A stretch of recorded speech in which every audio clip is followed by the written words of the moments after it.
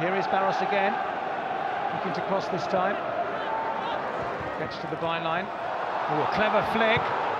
Ball is knocked in, but Kevin Phillips' header has put Aston Villa price. Can come for, there's far too much pace on it, and all Kevin Phillips has to do is redirect it. It's a good morning ball. Back for Mick McCarthy's men. Here's Baroš receiving the flick from Moore. It's Milan Baroš. Well, it is now. It's absolutely all over, as they say, and the Villa fans are celebrating twice inside a minute.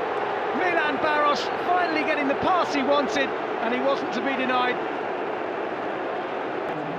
Like most good strikers, wants to go back across the goalkeeper, and Anik knows very little about it.